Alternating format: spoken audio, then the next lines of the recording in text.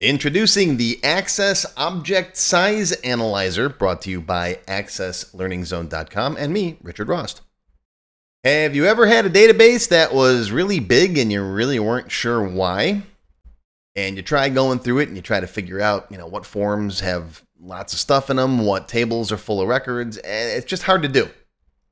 There's no easy way to get a file size of how large each object in your Access database is, unless you manually export each of these objects to a separate database file. You really can't tell. So that's what this template does for you.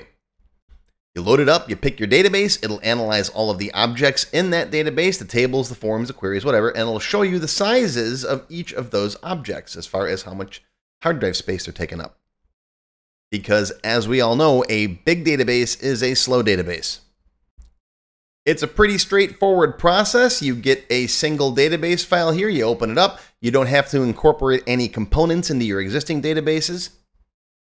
You simply pick the file that you want to analyze. I include a copy of my Tech Help free template. Hit OK.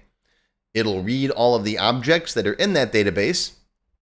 And then you select the components that you want to analyze, like that form, for example. Hit Analyze. It'll pull that object in. Take a look at it, see how big it is, and report the size there. If you want to check multiple objects, just simply select multiple objects, or you can hit Select All up there. All right, might take a few minutes depending on how many objects are in your database and how big they are. Let's select these objects right here, and I'll hit Analyze. Now, that customer table right there, I put 1 million records in it, just so you could see how big it is.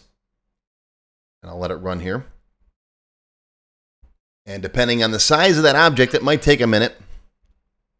And there we go, we're done. We can see that single table is 84 megabytes in size. So now you can maybe go optimize that table, get rid of some records you don't need, that kind of stuff.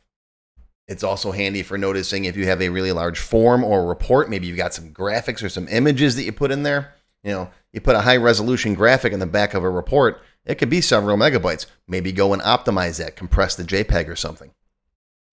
But that's what this template does. Lots and lots of people have asked me over the years, hey, how do I check to see what stuff is what size inside my database? And really, the only way to do it is to create a blank database file and to copy that object and then see how big it is. Well, that's what this utility will do for you.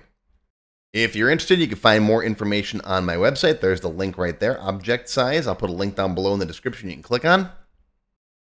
There is a free version that will analyze just your tables and queries.